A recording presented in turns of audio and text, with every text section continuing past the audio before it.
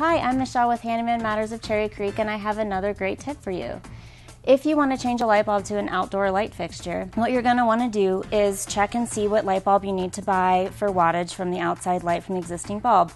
Once you have the replacement bulb, check to be sure that you have the right ladder and that it's in a safe place before you climb up on any ladder, if you need a ladder. When you go up, see if you can just simply twist the light bulb out if there's no globe or anything encasing the light bulb.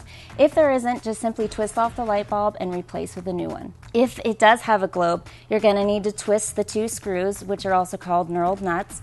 And before you twist those off, be sure you have a good hold of the globe so that it doesn't come crashing down. And then you can change the light bulb and replace with the globe as normal. Again, if you're not comfortable with any of these because it may require a ladder, feel free to give our office a call at 720-370-8008.